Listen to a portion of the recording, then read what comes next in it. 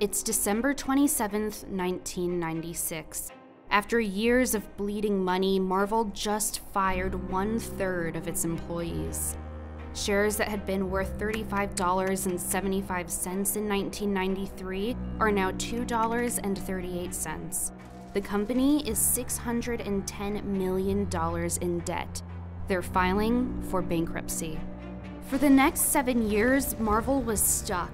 Movies like Blade, X-Men, and Spider-Man were relative successes, but Marvel saw a meager percentage of the profits. But one man had a plan to restore glory for Marvel, a plan that risked the rights to their pivotal characters. In 1989, Ronald Perlman bought Marvel for $82.5 million.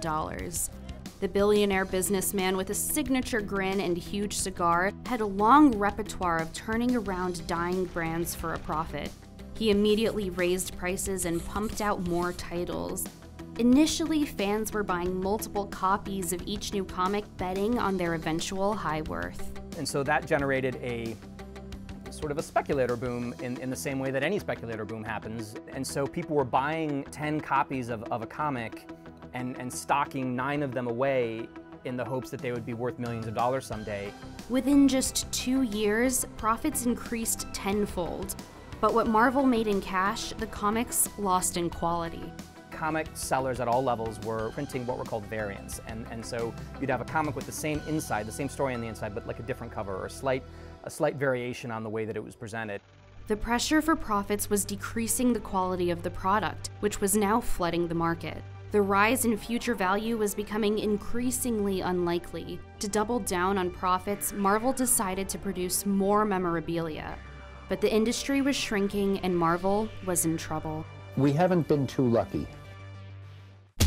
By 1995, chasing profits caught up to Perlman and Marvel. The company reported a loss of $48 million and a debt of $581 million.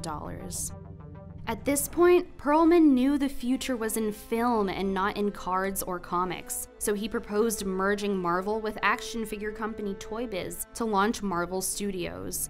However, shareholders blocked the plan, arguing financial damage to shares would be too great. Perlman filed for bankruptcy in order to continue his plan without shareholder consent. After a 2-year court case, Mr. Perlman's ties to the company were severed. Marvel was now owned by 2 Toy Biz executives, Isaac Perlmutter and Avi Arad. Like Perlman, they had a direct target: movies. They knew this was the future, but Marvel, fresh out of bankruptcy, needed quick cash. So they auctioned the cinematic rights of their characters to Hollywood. The problem was, Hollywood executives didn't see the value, and Marvel was forced into unfavorable deals. Marvel movies of the late 90s and early 2000s were blockbuster hits. Blade made $70 million in the box office, but Marvel reportedly took in just $25,000. Spider-Man made $3 billion off the first 2 Spider-Man movies, but Marvel only saw $62 million total. They were sitting on a gold mine, but couldn't reap the benefits. David Maisel calls himself a cross between Iron Man and Peter Pan. He lives in a 2-bedroom rental in LA. He doesn't have an assistant, lawyer, or an agent. But Maisel is a multi-millionaire whose bold idea defined a generation of film. In 2003, Marvel was getting ready to sell Captain America to Warner Brothers and Thor to Sony Pictures. This is when Maisel stepped in. Maisel met owners Arad and Perlmutter with an audacious plan. Make the movies yourself. Not only would this give Marvel 100% of the profits, but it would also allow characters to cross over stories just like they do in the comics, creating the potential for endless sequels. Arad and Perlmutter were eventually convinced, but needed the money. It took until 2005 to get a deal. Merrill Lynch contributed $525 million over 7 years, allowing Marvel to make any superhero movie they wanted. But there was one big condition. The collateral was the movie rights to 10 main characters. Marvel Studios was all in.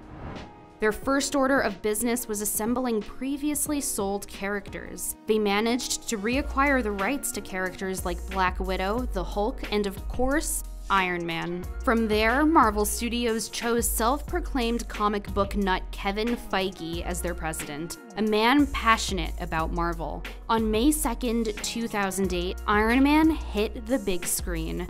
The future of Marvel was at stake. It was an instant blockbuster hit. In the first weekend, the movie pulled in close to $100 million. In total, the first film made $585 million. Yeah, I can fly. It was such a massive success that in 2009, Disney bought Marvel for $4.3 billion. The rest is history.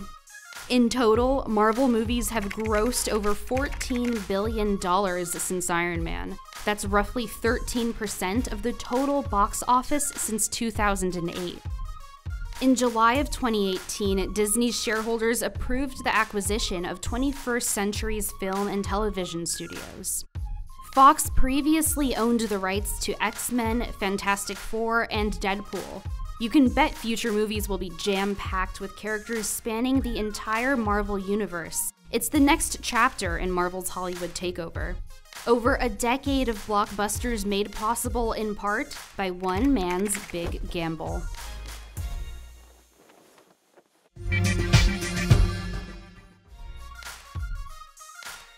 Let us know what you think in the comments below, and please like and subscribe.